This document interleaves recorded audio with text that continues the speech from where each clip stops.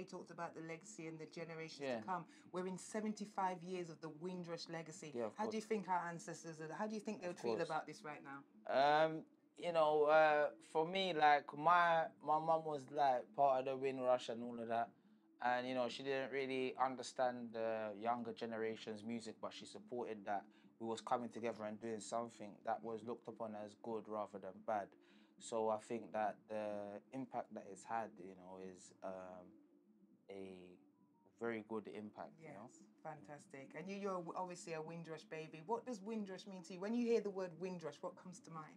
I just kind of feel what my mum was going through. You know what I mean? I feel a bit of her pain.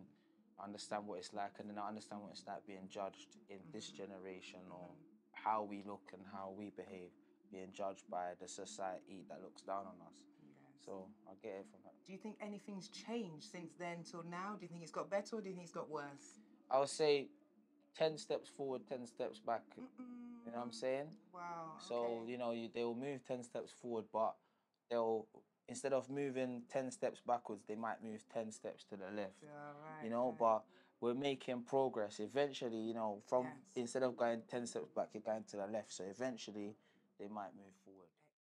And you have a really interesting background. We're celebrating 75 years of Windrush. What does it mean for you with the background? Tell us a bit about the background and what it is for you. So my mom's from the West Indies, Grenada, small island in the Caribbean. And that has Yoruba ancestry, it has Arawak, you know, native Indian. And on my father's side, he's Hindu, but born in Kenya. Wow. Yeah, and the man who raised me is Somali, French. Wow, yeah. so very So, broad mix right there. mix, yeah. Brilliant. So have they had any experience with the Windrush? Do you know about the Windrush?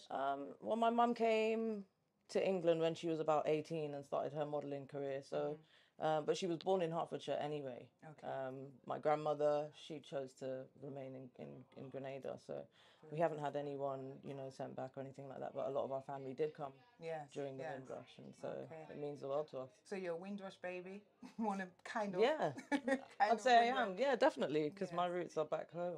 75 years of the Windrush. When you hear that, what does that mean for you? It's a lot. It means, how can I say it? It means a lot to our people. Because I know, obviously, the Windrush generation, without them, I don't think we'll have much culture here, right, in the UK. True. So yeah, it's very important. To be fair, I'm not gonna stand until like I know much about it. I know the ones and fews, but yeah, no, it's a good look, and obviously black and proud in it. So we're absolutely. And do you think things have changed for the better since when our you know, mothers and fathers came over here, or do you think things are... Well, things and times have changed. It's got a lot busier. It's got a lot harder, but you know, we're fighters, and you know, I'm a Rasta picnic. My parents are Rastas. R.I.P. to her, she's a Rasta. She always told me keep going and, you know, lying in the jungle. So we look after our own and we push our own. You get me? We don't just push ourselves. We push everyone around us.